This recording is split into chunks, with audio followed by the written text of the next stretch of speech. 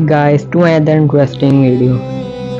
Guys, in this video I will provide you with a ROG game booster which will help you to increase your gaming FPS in performance of Android. Guys, so let's get started. Guys, first open the file manager of your phone. Go to download folder. Install the application. Here's the ROG game booster. Install it. Guys, it is saying harmful app block because this app is not available on Play Store. Close all the background running app. Open ROG Game Turbo, allow it.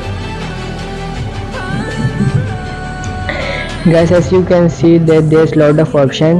Guys, the credit goes to RC mods of this app because he created this app.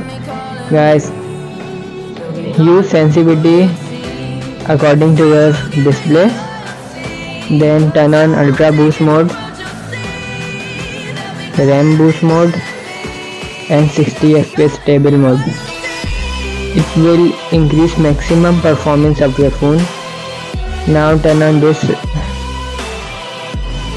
performance mode, CPU cooling mode. It will automatically cool your phone. Guys, if you want network boost, so on network boost, and if you want 90Hz stable, so turn on this option. I am not turning on this because it consumes too much charge.